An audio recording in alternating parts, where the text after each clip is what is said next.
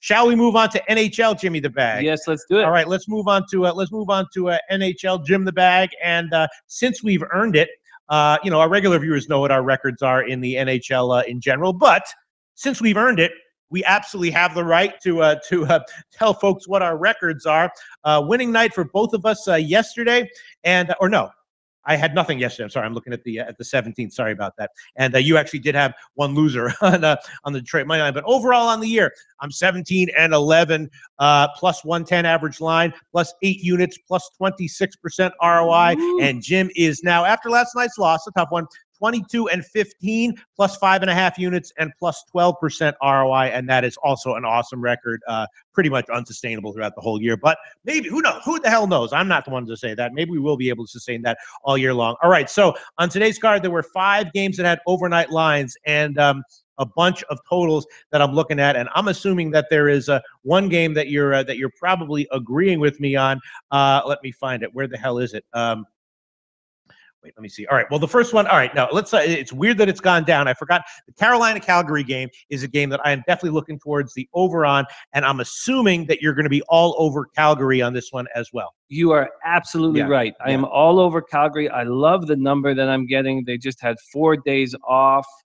I just really like the situation, and it looks like for the Hurricanes, they're going to have a goaltending controversy on their hands. Only Skinner and Turovainen have scored more than 1 goal.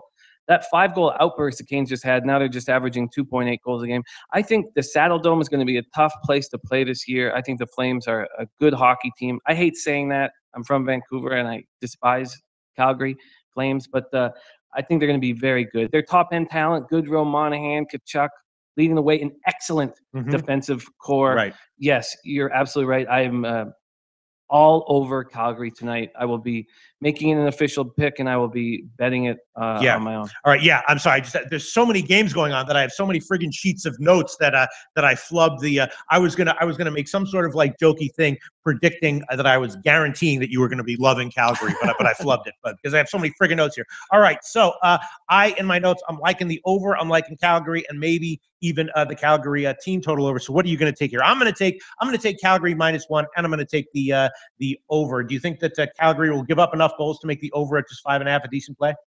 Well, the Hurricanes just had an outburst, just scored some goals. Yeah. So if there was a time to do that, I think now is probably it. And it's a very low total. All right, so I'm taking Calgary -1 and the Calgary over. The over 5.5 is just -104 right now at Pinnacle and a bunch of places. And the -1 line, of course, I make my own -1 lines here. The money line part of that will be -123 at Pinnacle, and the puck line part of that will be plus 238 also at Pinnacle. How do you want to take this one, Jim? I'm just going to take the money line. Okay. Calgary Flames. I'm going to create a situation where if the Hurricanes do really play strong, because they have been playing well, the 5-3 win in Edmonton was impressive.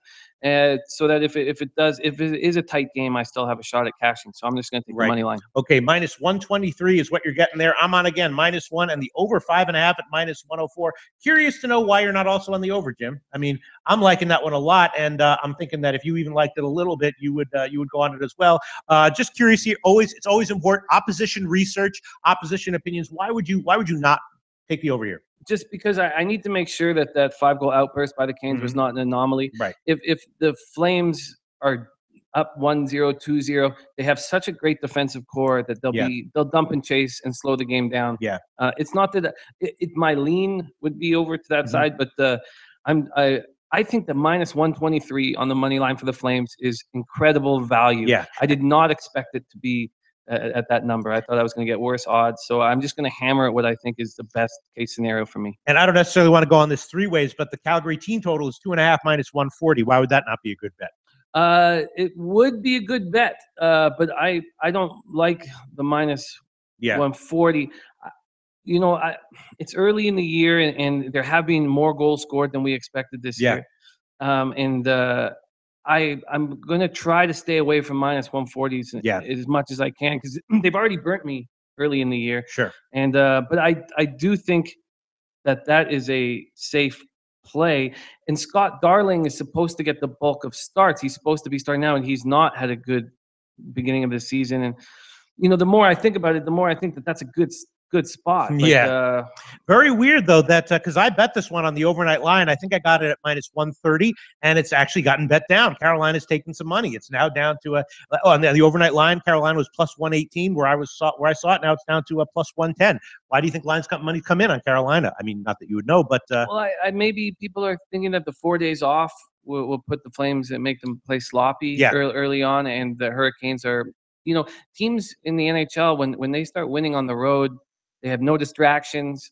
They don't have their families bothering them. They're able to really concentrate, and I think maybe that would be the underlying theme. All right, so let's move on. Another game that I think is very interesting: New Jersey and Ottawa. Now we liked Ottawa. Not only did not win, they got shut the f out at home. That was somewhat interesting. I was surprised by that. I was definitely surprised by the result. You could make the argument that we should have taken Ottawa at that high of a line, but regardless of what the line was, it was definitely a surprising result, right? Maybe we made a mistake taking them at that high of a line. Now their next game against New Jersey, and New Jersey, of course, is on fire, just killing it.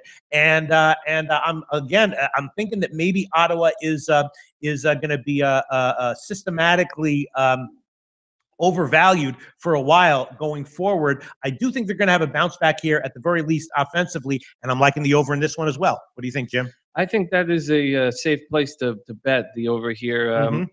I also think that Ottawa is going to score more goals this year, and Turris has already got off to a great start, and Stone looks really good. Brassard looks good.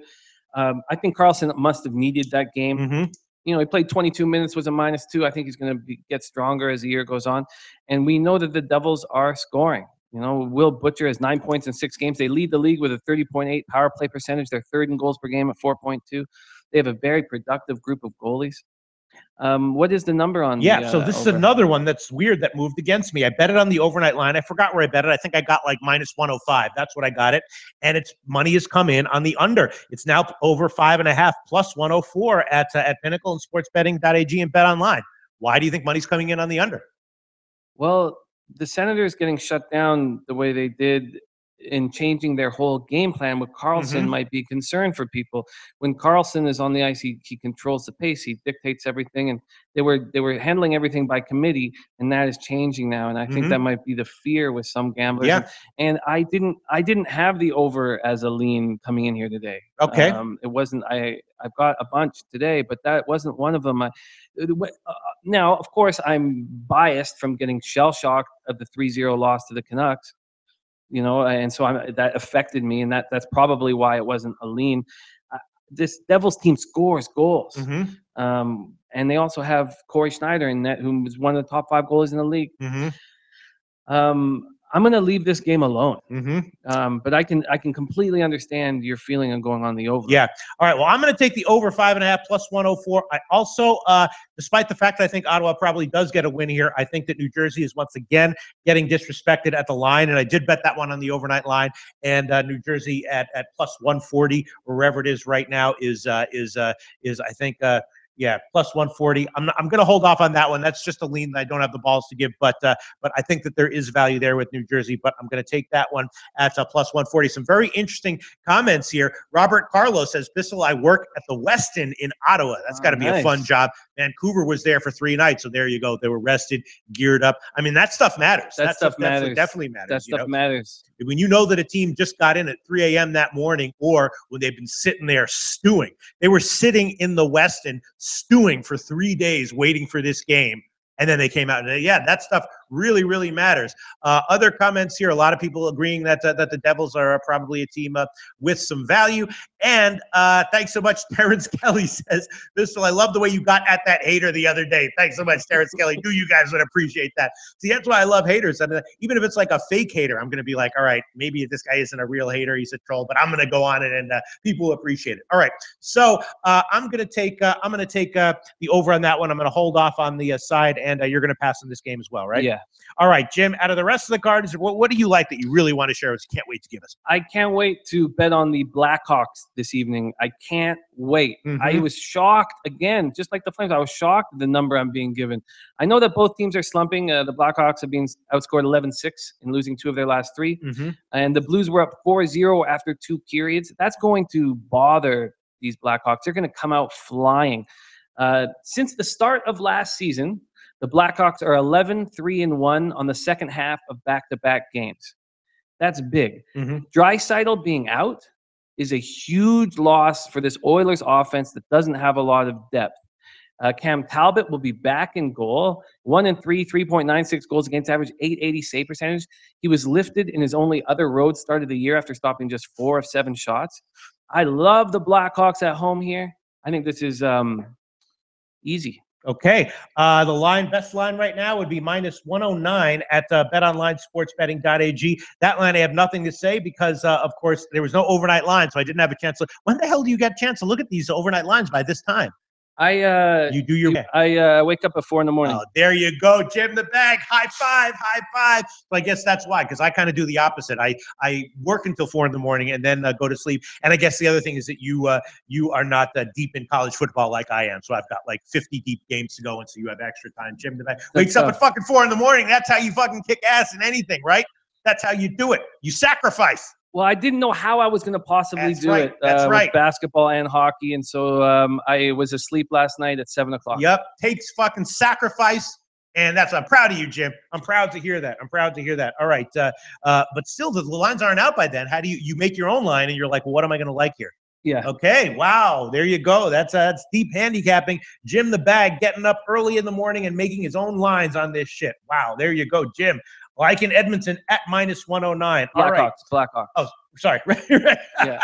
I just fucked up that whole bit. All right, there you go. Blackhawks -109. All right, now let me hit you with another one that I bet on the overnight line. We'll see if you agree with it or not. I don't know. Nashville, Philly, great call by the way on Nashville on the puck line in their last game, and a great call myself on the under. It was a rare puck line and the under are anti-correlated, obviously, but we both hit on that one. And now Nashville going up against Philly, and Philly is obviously rolling at home. And Philly also, it probably, I'm guessing that because of the way they lost their last game at Nashville, they're not going to overlook this game and looking for some revenge. Now, I don't know if they're going to be able to pull it out, but this is another game where I bet the over at 5.5, and it looks like it's another game where I bet the over and it's moved in the opposite way that I got it. I think I got it at -115. I don't remember. No, I think I got it -108. But now it's -103 on the over. And again, I don't understand that unless you think that Pekka Rinne is someone you don't want to fade with over bets. But Philly's been scoring. Now Philly's scoring is going to come down at some point in a major way.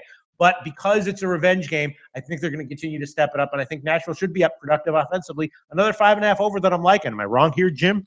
You're not wrong. I have had some concerns. Wayne Simmons is not going to be in the lineup. Yeah.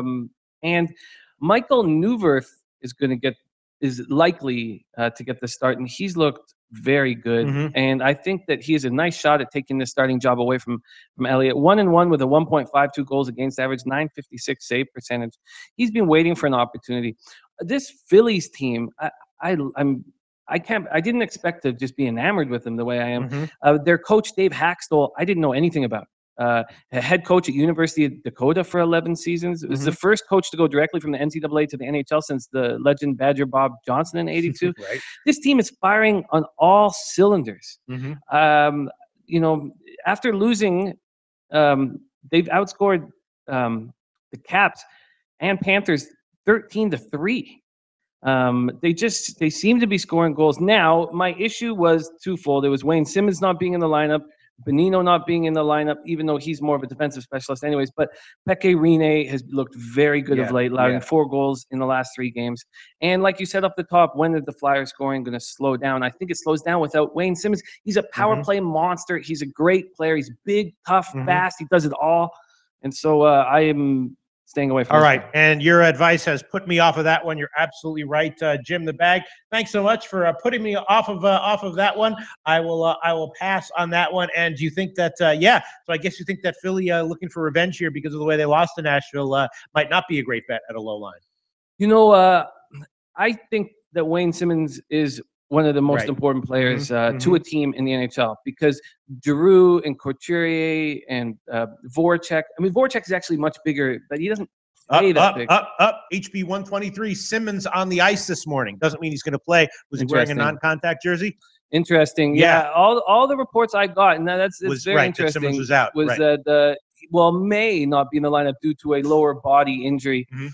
That's a great, and thank you for coming in with that important information. HB123, thank you so much. Yeah, I'm still going to be hesitant. Yeah. That is this is a tough game. It's a tough game. The Philly Jensen Bunzone saying Philly not for real, which in general I would agree with, and he's saying that Nashville's turned it around, and that's also something that in general I would agree with as well. So yeah, this is a tough one. I'm staying way the hell off it. Thanks for all the advice from everyone, from commenters, from Jimmy the Bag, and I'm just going to pass on it as far as an official pick is concerned. Then let's talk about one other game where again the total moved in the opposite way of where I was leaning. The Islanders and the Rangers. Now I thought that just based on the way they've been playing, that the under was a little bit of an obvious play, maybe too obvious, but maybe solid. But the line has gotten bet up towards the over, and now the under 5.5 is at positive money. I did not bet this one on the overnight line. Obviously, both teams here have been terrible. The Islanders have tended to own the Rangers recently, so maybe a shot with the Islanders as an underdog. What do you think about this one, Jim? I think the Rangers are going to allow a lot of goals and score goals. I don't think they're going to be a tight defensive unit, and now the Islanders aren't scoring. And I said, we talked about this last week, that Jordan Eberle is not going to help Tavares. This first line is not going to start scoring. They have scored 4 goals in the 6 games. Eberle has none. The Islanders are 0 for 20 on the power play. They've allowed 3 shorthanded goals. They've been outscored 3-0 when they're on the power play. That will change, but I think the Rangers are going to be in offensive games and the Islanders are going to be in defensive games. And mixing these two together, I don't know what the hell's going to happen. Yeah, it is a little bit tough. All right, so far, correct me if I'm wrong, I've got only one pick from you, Calgary money line, right? Yes. And I've also got, for me, I've got Calgary -1, Calgary over, and the New Jersey Ottawa over. Jim, is there anything else you like? Yeah, so I also have the Blackhawks. That's right. I'm sorry. Well, I did not write that one down. No problem. Okay, but Chicago. Yeah, I do have a couple moves. I'm going to take the under in the Canucks Bruins game. Now I know that Tuukka Rask was injured in practice, but Anton Khudobin is a pretty good backup, and I'm fine with that. The Bruins are battling injuries. Bergeron and Backes are getting closer. Now they just lost Spooner. They already lack depth.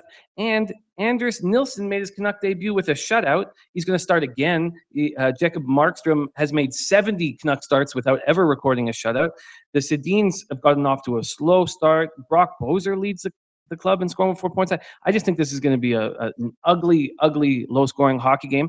And I was pleased to see that I could get it at 5.5. Yeah, 5.5 -111 is the best line at a bunch of places. Sports betting, Bet Online, Pinnacle, a bunch of places have 5.5 -111. Of course, you don't use 5 dimes lines. 5 dimes has -110. So Vancouver, Boston under 5.5 -111. All right, I did not again.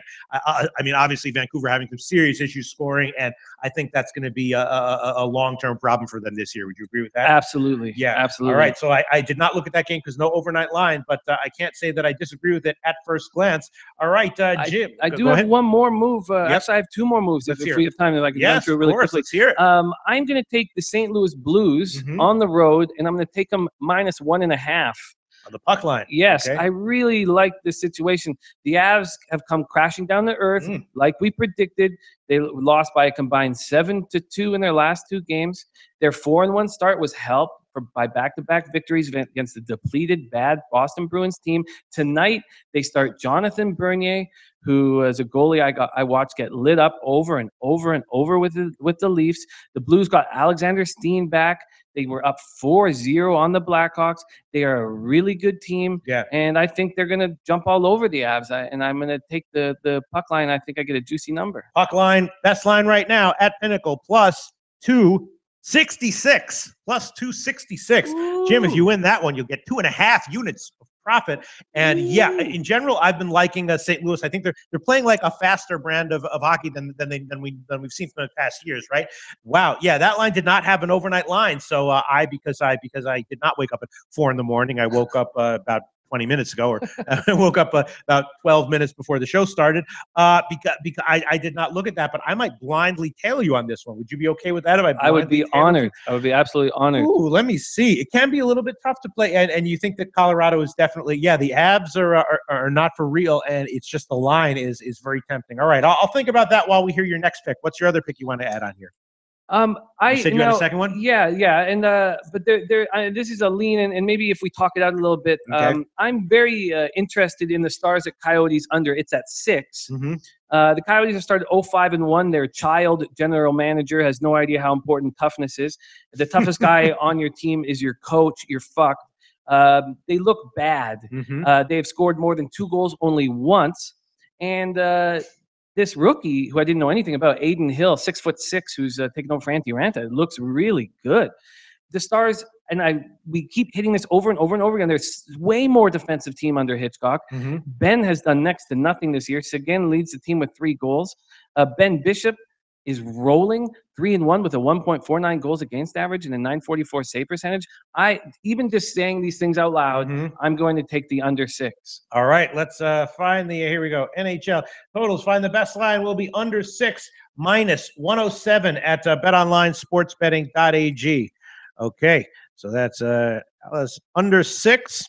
All right, and so to sum up, Jim, I've got you on Calgary money line, Chicago money line, Boston under 5.5, St. Louis puck line at +266, and Dallas under 6. And I'm on Calgary -1, Calgary over, and the Ottawa over 5.5. And I'm thinking about going on that St. Louis puck line as well. You really like that one, huh? The abs really are not for real. It's the Abs defense that's the problem. I like the way they split up their forward units. They actually have changed the forward units in practice yesterday for today, but their defense is just awful. It's just so bad, and I just think they're going to get touched. All right, I will tail you on that one. I'll do it on the -1 line. St. Louis -1. The money line part of that is -107 at Pinnacle, and of course the puck line is the juicy +266 line, also at Pinnacle. So St. Louis -1, I will go with that one as well. And I'm agreeing with you with the Dallas Arizona under 2. But again, I didn't look into that game. No overnight line, so I will pass on that one. And then just before we move on to the next segment, we didn't touch on this game, so I'm assuming it's going to be a pass for you. But it's certainly an interesting handicapping situation. I think you know what I'm going to bring up here. Tampa Bay against Columbus, right? Yeah. Bobrovsky against Tampa Bay's offense. Was Bobrovsky's last start a glitch or a sign that maybe he can be scored on by teams like Tampa Bay? What do you think? I've got this right here. I'm so happy that you brought it up. I want to take the Jackets badly, and I'm thankful that we can talk out loud because this is my last real big lean. These are 2 very good clubs, as we know. Kucherov is on fire. But tonight's game will end a stretch of 3 road games in 4 nights for the Lightning. Yeah. And that is tough. The Jackets have won 4 straight. They're getting production from their whole lineup. 5 different players scored in their 5-2 win over the Jets. And we hit that twice. We hit that with the team total, and we hit that with the win straight up. The Jackets swept the season series versus the Lightning last year. Do these Lightning, are they comfortable with the way they played this year and just want to go home? I mean, is this a nice chance for the Jackets? The reason why I didn't just hammer it was because the number that we're getting isn't perfect. Well, what do you mean? It's quite low. It's I mean, it's just a sort of standard home favorite line. It's the best line would be -130. Yeah, like -135. It's mid 130s. But I guess after getting -123, I mean, the numbers I got on the Blackhawks and the Flames made me hammer it right away. And the number I thought that the Lightning, who might be the best team in the Eastern Conference, might give me a better situation with betting on the Jackets. And I'm uncomfortable. You know what? Even saying it out loud, I don't think I want to fade. It does feel a little trappy. I feel like the main issue here is just Bobrovsky. His last start was gave up a bunch of goals, and is he going to be vulnerable again here, or was that fluky? His last bad performance. I would be looking over my shoulder. We like that backup, Korpisalo. Yeah, I mean, of course, we're talking about a 2-time Vezina Trophy winner, but. Yeah, I think the Lightning are an extremely good squad, and this is going to be a very close game. And if I could have got a better number, I would take it. All right, yeah. My notes on this game were that I was looking to take the Jackets, but that feels like there might be something trappy about this one, so I'm going to stay off it as well. All right, so let's wrap. So we'll wrap up the NHL segment. A lot of games. I think we got a lot of nice picks. Once again, Jim the Bag on Calgary money line, Chicago money line, Boston under 5.5, St. Louis puck line, and Dallas under 6. And I'm on Calgary -1. Calgary over, Ottawa over, and I'm tailing Jimmy with St. Louis -1. Did I get that? Did I miss anything, Jim? No, you got it. Hey guys, thanks for tuning in to our channel. Now, we've put a lot of work into producing all these free videos, so please help us out and keep all our content free for you forever by simply liking, sharing, commenting, and subscribing. Now, not to mention, a visit to our industry-leading website will warm the hearts of all our SBR employees, especially myself. Now, the links are over there to the left, so do check those out. Thanks for watching.